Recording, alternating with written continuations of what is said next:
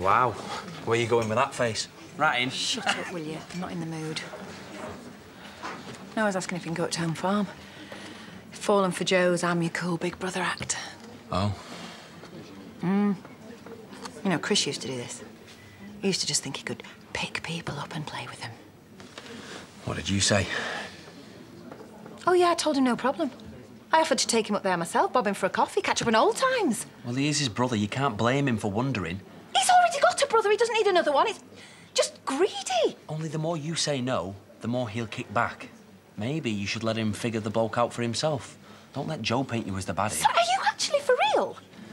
This might be a chink in his armour. I don't care. He's already messed up Debbie's head. I'm not having him do the same to Noah. And this conversation is over.